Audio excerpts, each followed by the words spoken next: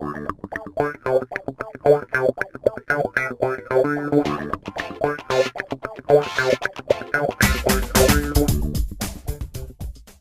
you guys, got another video here for you. This one's all about rootkits and how we can remove them and get the system back up to a working state where we can work with it.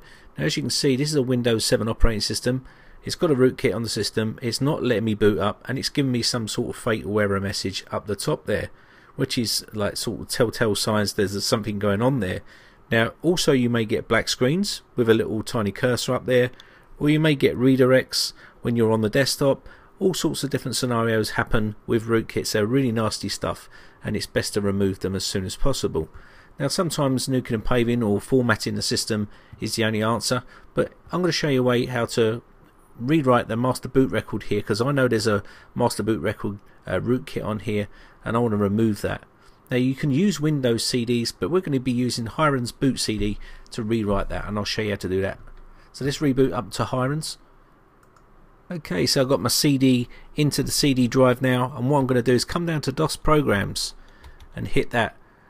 Then I want to come down to number 9 here where it says Next. This is the one I want to click on next. And up the top here you'll see number 1, Master Boot Record Tools, MBR. So I want to go here and click on that. Now, you can use whatever you like. I would suggest you try and use Windows CDs because they're much more better to use, but if you haven't got a Windows CD, I'm going to show you a way around it by using this method. So we're going to be using MBR Work in this case. Now, you can use whatever you like, as I said, MBR Wizard or whatever you like, but I'm going to be using this one. So I'm going to click enter here. I'm going to let that load in. This is all automated, so you don't have to touch nothing, just let it do its thing.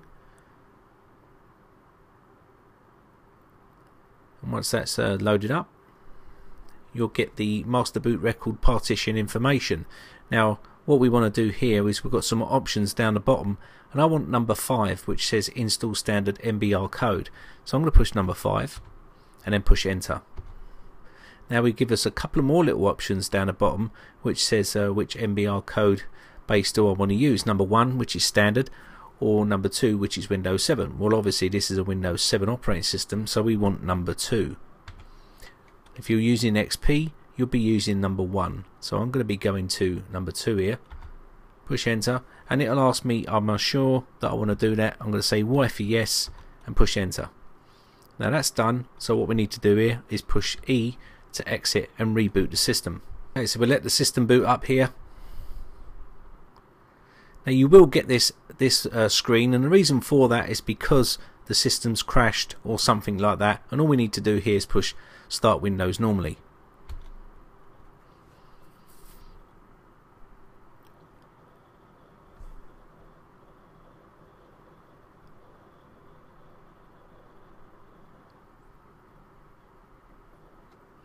Okay, so we'll let this load in now.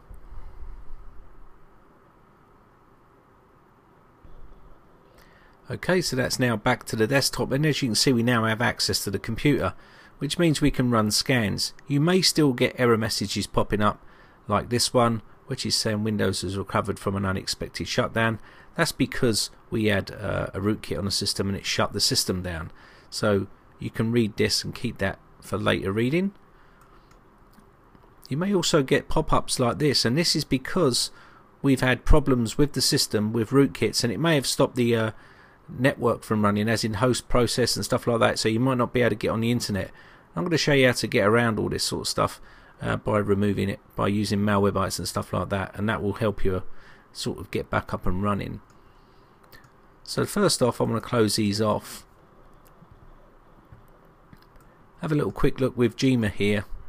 I'm going to say yes to this and let Gma run, making sure there is nothing else left that's running on the system.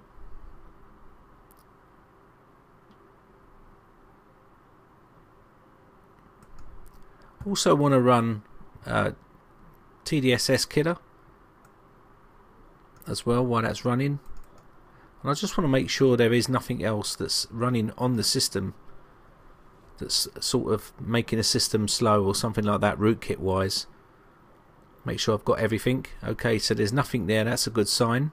We've cleaned that off. And you can also use programs like this. This is another good tool to use to check if you've got access to the desktop. If you've got access to the internet as well, you can click yes here. This is what I'd advise you to do. Yes to this part, and hopefully get some download.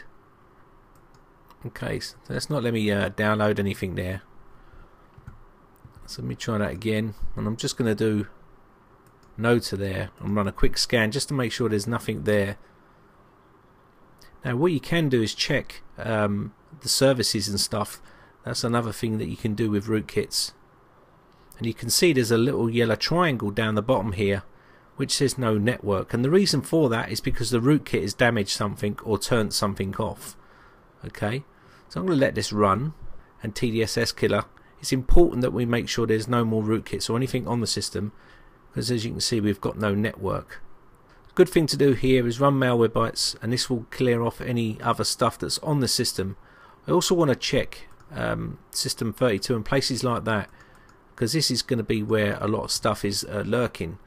And drivers folder, we can check all those manually as well as using software. Now, if I look in System 32 here and look at date modified, I can come down and I can see stuff that's been changed. And this file here I can see is a new file. That looks dodgy. Very rarely see files looking like that. There's another one that looks a bit dodgy. So what you want to do is always check this area, and you can go through this with a fine-tooth comb and root out any stuff that you know that's a bit suspect. And there is other folders to look for, but I'm not going to go through those today. So Malwarebytes, let's have a little run with that. Now if you can't update, don't worry, try to run a quick scan with what you've got. At least that will try and free up a lot of stuff. Okay, you can see it's not online, so I'm going to run a quick scan here. Hopefully this will clear up a lot of the issues. Now there is a way of getting Malwarebytes and all the latest definitions downloaded on from another computer and keeping them on a USB drive, and you can use those.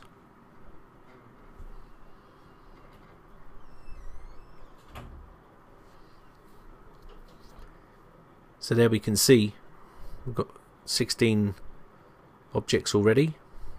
Okay, so that scan's now finished and we have 30 results there to look at. I'm going to click OK here and show the results, and as you can see here,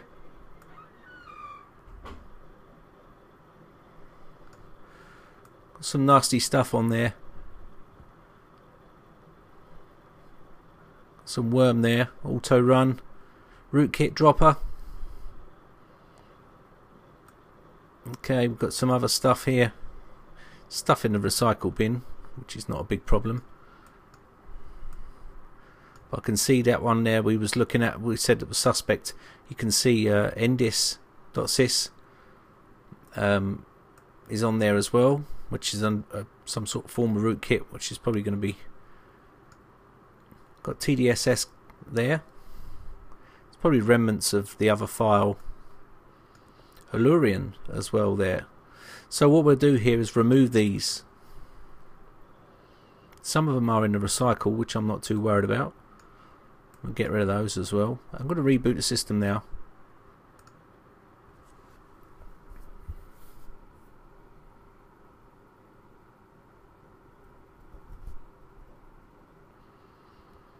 Just let this boot in.